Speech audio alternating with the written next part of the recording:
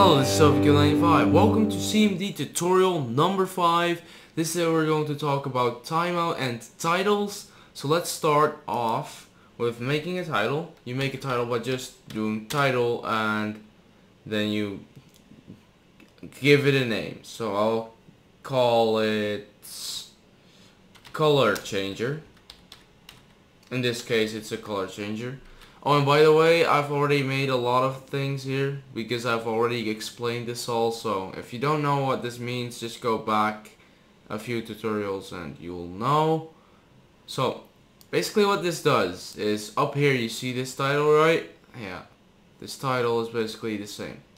Let me zoom in just so you can properly read it. So what I did here is a loopy-de-loop. Basically what happens if you don't put timeouts here, you will get everyone who's epileptic will die in a horrible way. So to fix this, we use timeout. Basically what timeout is you give it a timeout in seconds. For example, 3 seconds. Now we don't want the message, the standard message, because the standard message, nobody wants to see that. So let's null that, copy paste that all this time. I'm really sorry guys, my Fraps is glitching out today. It's kinda hard to record because almost anything I do will crash it for some reason, telling me like Arrow desktop is not working. Well, while my PC is trolling me, I'll just save this. Okay, it just did it to me again.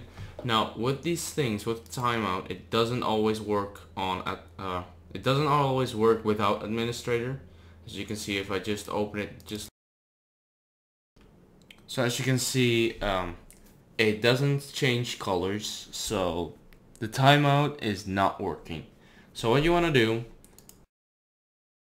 Well, my Fraps keeps crashing, so I'm going to make this quick. So what you want to do is execute this as administrator.